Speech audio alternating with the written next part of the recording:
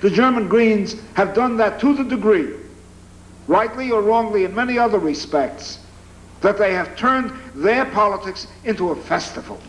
And it's a public festival. They use Parliament, and it's magnificent. They have used the Bundestag, although that may well be declining among them now, as a theater to educate the German people.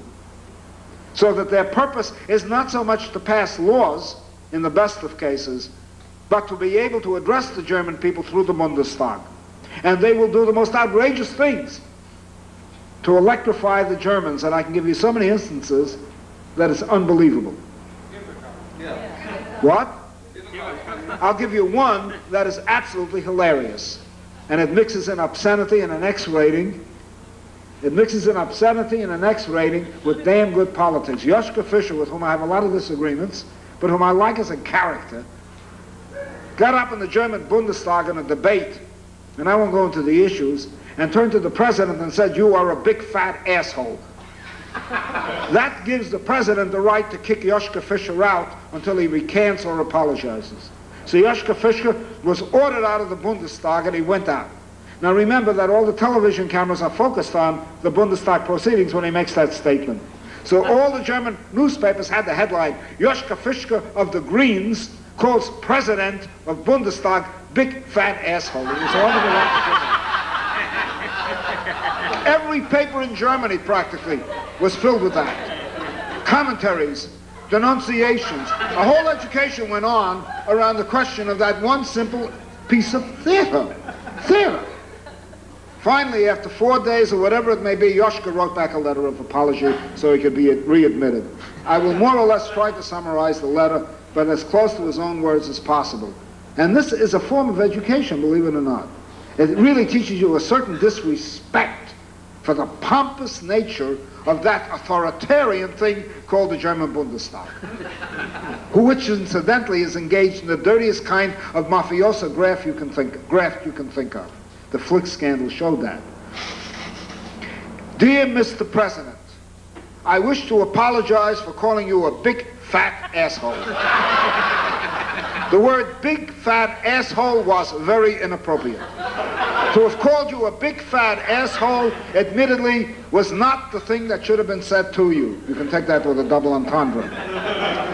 I therefore wish to tell you that in calling you a big fat asshole, I was inappropriate because using the word big fat asshole was not what I meant to say. I therefore tender my apology for calling you a big fat asshole. Signed, Joschka Fischer. Now let's analyze this beyond the humor of it. The first thing he did was slap an institution in all its pomposity, in all its pretension, in the face.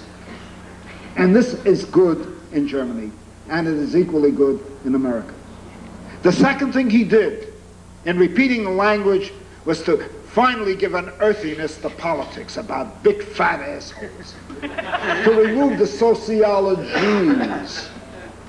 sociologies that tends to exist in that kind of parliamentary discourse. He brought it down to the street level so that the streets could understand it, and he pointed out, damn it, that the Bundestag was in the streets, not in some sanctum sanctorum. A third thing, to deflate the authority of the president of the Bundestag. The fourth thing is to cause a tremendous amount of discourse, commentary, laughter, and bring laughter into politics.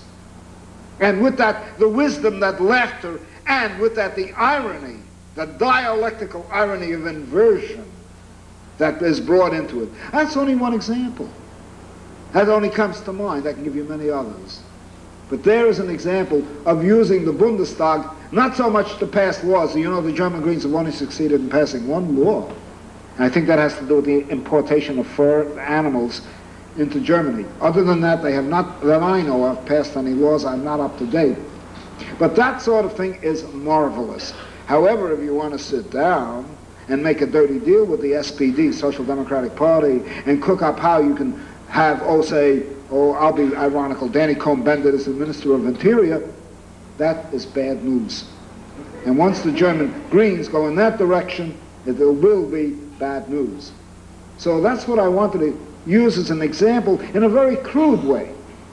There are many sophisticated ways in which you can use the political arena not for the purposes of exercising power, but for educating the German people, not only intellectually, but also emotionally, to look at that authority and say, you know, he is a big fat asshole. And most of them in there are big fat assholes. This is an education in Germany. Very important.